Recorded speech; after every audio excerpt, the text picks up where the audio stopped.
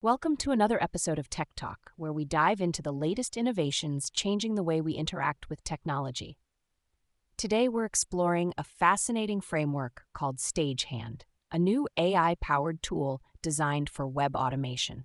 Now, if you've ever tried automated testing or web scraping, you know how complex and sometimes frustrating it can be. Stagehand aims to simplify this process, making it more accessible for developers of all skill levels. So, what exactly is Stagehand? Well, it's like a smart assistant for web automation, focusing on natural language instructions. Imagine being able to tell your computer, click the login button or find me red shoes, and it just does it. Sounds pretty cool, right? That's what Stagehand does, using three main APIs: act, extract, and observe. Now picture this. Instead of writing lengthy scripts to navigate web pages, you just provide atomic instructions. Each instruction is specific, like act, click the login button. The framework then generates the underlying code it needs to execute that action. It's efficient because it breaks down tasks into manageable pieces. It reminds me of delegating small tasks to a team rather than overwhelming them with a massive project all at once. Pause for a moment to let that idea sink in. Another interesting feature of Stagehand is its ability to suggest actions. With the observe method, you can get a list of possible actions based on the current web page's state. It's like having a tour guide who knows every little thing you can do at a museum. Pretty handy if you're exploring a complex site. Now let's talk a little about how you get started with Stagehand. First off, you need to install the package, similar to setting up any new software. Then, you'll configure your model provider. Maybe you're familiar with OpenAI. Stagehand uses that along with other models to enhance its capabilities. It's fascinating how developers can mix and match models based on their needs.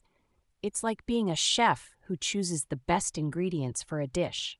Once you've got everything set up, you can create a Stagehand instance. And here's the kicker. If you're running a browser locally, you can even install Playwright. Yes, that famous tool that many developers rave about for browser automation. By marrying Stagehand with Playwright, you're basically combining two powerful forces in web automation. Now you might be wondering, how does this stack up against traditional tools?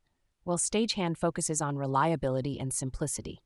It allows you to break down complex tasks into smaller, more manageable actions. Think of it as being able to build a massive Lego structure by first convening just a few pieces rather than trying to connect the entire thing at once. Lego pieces clicking together. And the community aspect is intriguing too.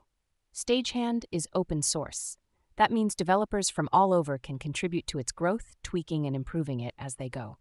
There's also a community space for feedback and collaboration, which fosters a rich ecosystem around this tool. As we wrap up, let's reflect on the core takeaways from today's discussion. Stagehand brings web automation into a more digestible realm, allowing developers to employ natural language commands. It promotes reliability through atomic actions, supports various models for flexibility, and thrives on community engagement.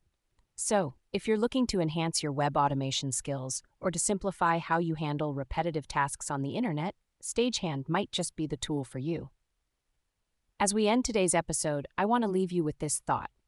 In a world where technology can feel daunting, tools like Stagehand remind us that simplicity can be incredibly powerful. What's a repetitive task you wish you could automate? Think about it, and who knows, you might just be inspired to create something amazing. Thanks for tuning in to Tech Talk. Until next time.